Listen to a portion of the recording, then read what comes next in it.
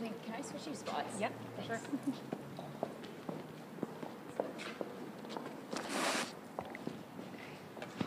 you ready? Yep. Okay, so obviously this was a very, very long day and a lot of emotions. Talk about how it feels to have had a chance to air your feelings in courtroom in front of Mr. Norton.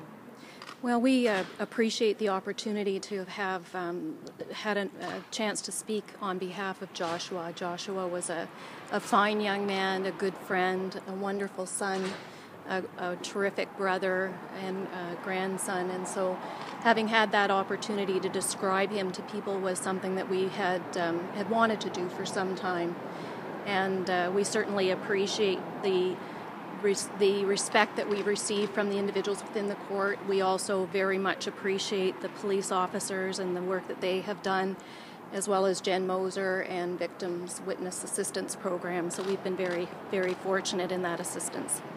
You and your children talked about the difficulty your son's death has caused. You mentioned you suffer from panic attacks. Yeah, that's right.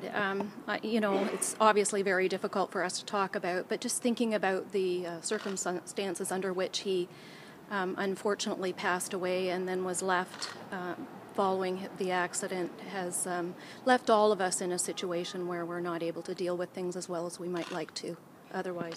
Pam, did you know what the defense's submission was going to be ahead of this? We had a sense. Jen has been really wonderful in keeping the family included in all of the conversations as it relates to what she was going to recommend today. So we were familiar with what it is that she was going to be asking for, yes. And how do you feel about that? A large fine and hours of community service. I don't really want to talk about the sentence at this point because we're still in that pre-sentence environment, so I would prefer not to comment with regard to the sentence and what might have happened from that perspective. Well, what would you like people to know about Josh after today? What do you want them to know? Josh was, on his gravestone is the best description of our son, and that is that he lived simply and he loved deeply, and that's something that we continue to try to exemplify as a family in terms of how we work together and interact with one another. He was a wonderful young man to his his fraternity and his other university friends and all of the people in our family. So we're very blessed to have had him, but unfortunately for too short a time.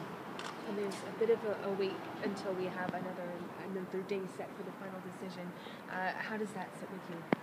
Well, it's unfortunate that justice is slow, but at the end we hope to get a positive result.